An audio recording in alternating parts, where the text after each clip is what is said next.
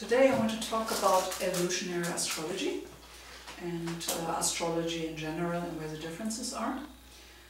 Astrology is a system of archetypes. We work with all the planets and the different signs and the different houses, and it gives us a very specific blueprint of who you are and dimension of how you express all these different inner aspects of yourself. So there are many different techniques and tools in astrology, as there are people to use astrology to look at a chart with somebody. Many of those systems do look at the charts through a psychodynamic dimension. So all these inner aspects represent different ways how you do things. In evolutionary astrology, we start out that way too. So we talk about your potentials and how you will do things and where you will have challenges.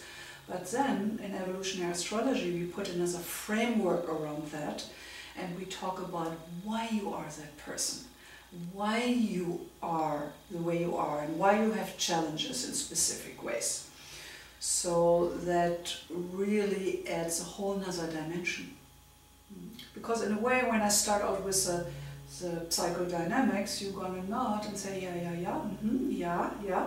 I mean, it's still valuable to do that because it's a way to reflect onto who you are, and it will give you some ideas how you can live those inner aspects in a better way, in a higher unfolding.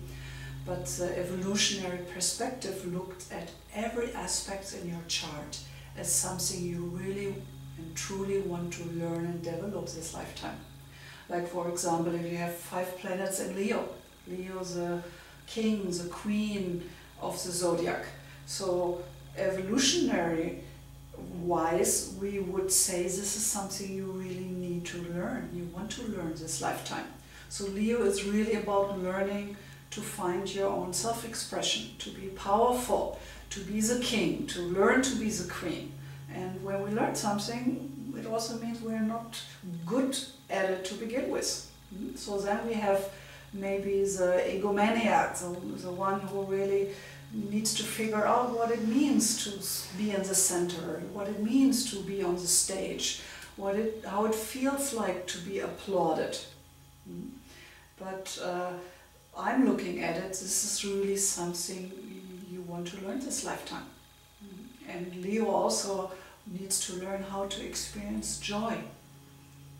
And the joy of self-expression and to be seen and to be out there.